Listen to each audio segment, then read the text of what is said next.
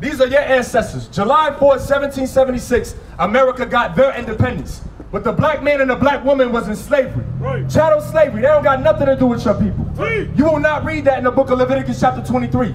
That is not a high holy day ordained to the Lord. Right. The Sabbath day, the new moon, the Day of Atonement, Feast of Tabernacles, Memorial Day, blowing the trumpets. Those are the days pertaining to your people, my brother. Right. Proverbs 3 and 31.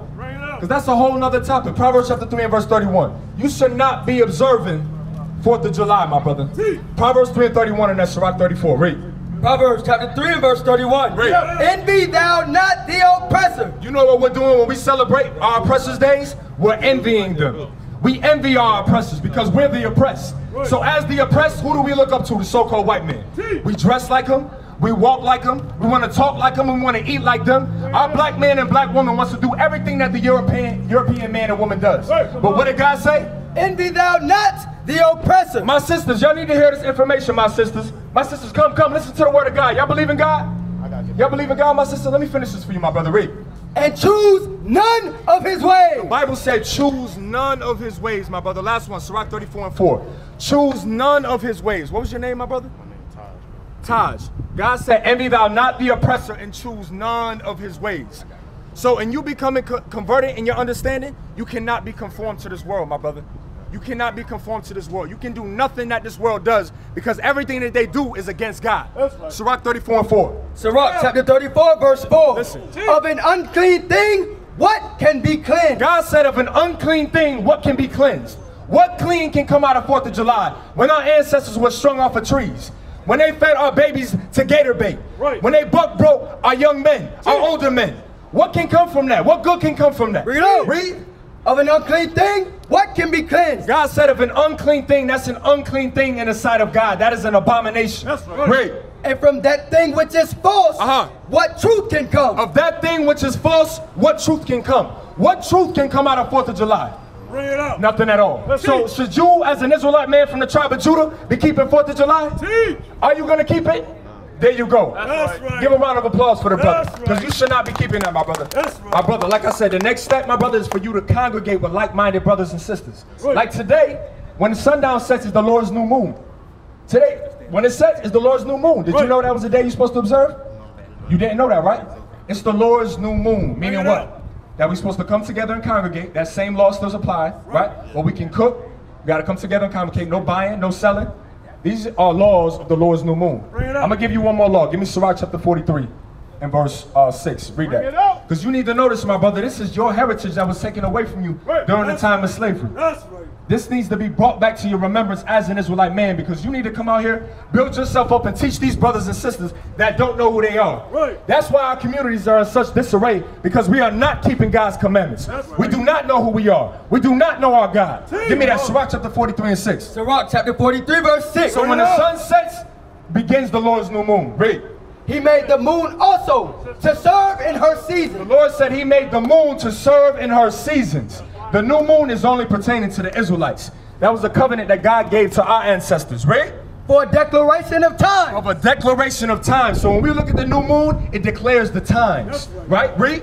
And a sign of the world. It is a sign of the world, read. From the moon is the sign of feast. From the moon is the what? A sign of feast. It's a sign of feast. So when you read in the book of Leviticus chapter 23, and say in the first month or in the second month or the third month, all that translates is the first new moon, the second new moon, the third new moon. So our feast days are based upon the moon, except the Sabbath day. That's every Saturday. But the rest of our feast day is established upon the Lord's new moon. Keep reading. A light that decreaseth in her perfection. It says a light that decreaseth in her perfection. So the perfection of the moon is when it's fully bright. Right. That's why in the movies, why do they always show the werewolf howling at the moon? Right, it's a full moon, but they make it look like it's mysticism or something evil. But they know it's pertaining to our people. So every time we look at the new moon, we look at it as bad. Right? Something bad, but it's good. It's for our people. Right? The month is called after her name. The month is called after her name, right? So the new moon and month, that's synonymous, interchangeable, right? Increasing wonderfully in her changing. Increasing wonderfully in her changing. So they call like the waxing gibbous and all that. So as it changes and it becomes into perfection, it's the full moon. But there's phases of the moon, right? Being an instrument of the armies above. Being instruments of the armies that are above, right? The angels of God, right? Shining in the firmament of heaven. Shining in the firmament of heaven, my brother. So that is the new moon. You want to know what tribe you come from? What tribe you come from? So all right, my brother, I know you said you got to go, but observe that. Everything that we just told you, make sure you listen, adhere to that. Give us a call and come congregate, my brother, all right? All right, what's going on, my brother? How you doing? All right, brother Caleb, my brother. So you said you don't know who you are? He said his mom is a Hebrew Israelite. Oh, your mom is a Hebrew Israelite. Okay, very good. What's the nationality of your father? A black man? Okay, a black man. Real quick, give me Isaiah chapter 1 and verse 3. So real quick, Kalea. So Hebrew Israelite, that's not a nationality. Hebrew is a language. Israelite is our nationality. And you come from a tribe, right? Now give me Isaiah chapter 1 and verse 3, because you said you were black, correct? You said you were black? You asked what my father was. Right. So what's your nationality? I don't know a lot of things. Okay, Isaiah 1 and 3. It's all right, my brother. We're going to deal with you. Isaiah chapter 1 and verse 3. Read. The ox knoweth his owner, Read. and the ass his master's crib. So the Lord is giving a comparison of two animals. He said the ox knoweth his owner and the ass his master's crib. So he's saying these two animals are able to identify who they belong to, right? You with me? Read. But Israel. But who? Israel. These are the Israelites, my brother. Khalil. These are the Israelites. Judah all the way down to Naphtali, American black all the way down to Argentinians to Chileans. These are the Israelites that God is referring to in the scripture. But who? But Israel Now what? doth not know. Israel, the 12 tribes of Israel, we do not know who we are. Read. My people Possessive. Read. doth not consider. We don't even consider who we are. We are in Nubianism, we in Rastafarianism, we in Christianity, Right. Islam. That has nothing to do with God. Where's the religion sign? Where's the religion sign? Do we got that? We don't got it? So all these religions that we identify with, right? Mormonism, Baptist, Christianity, has nothing to do with our people. Nothing at all. Give me Jeremiah 17 and verse 4. So Brother Khalil, what happened to us as a people? As a nation, what happened to us? Why are we so destroyed? What happened to us? They took our religion and gave us theirs. Exactly. They took our religion and gave us theirs. That's why our communities are so broken down, because we envy the things that they do. When we came over here in slavery, Khalil, you know what they did to us? They beat the hell out of our ancestors. They beat the hell out of us. They changed our names. They changed our heritage. They changed our culture. They gave us a false image of Christ, and they destroyed our minds. They destroyed our families. Right. Jeremiah 17 and 4. I'm going to show you that. Jeremiah chapter 17 and verse 4. Read. And thou, even thyself, Read. shalt discontinue from thine heritage. Khalil. That's Khaled? Kalea, my bad, my brother. Kalea. Read it again. And thou, even thyself, shalt discontinue from thine heritage. So Kalea. The Bible said that we would discontinue from our heritage that what? That I gave thee. We would discontinue as the nation of Israel from our heritage that God gave us. What is that? Our language.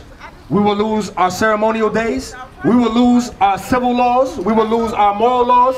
Everything that makes up what it means to be an Israelite will be discontinued from us. And like you said, Kalea, we will start celebrating 4th of July, which many of our people are going to keep tomorrow, right? When we were in slavery during the 4th of July in 1776, right?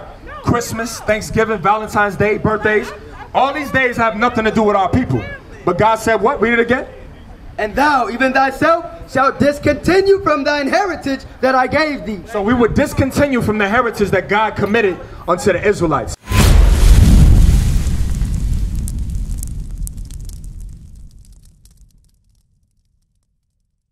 What is a nation?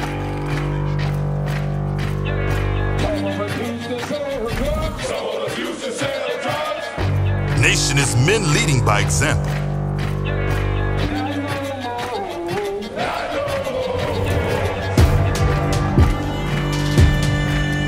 Nation is family.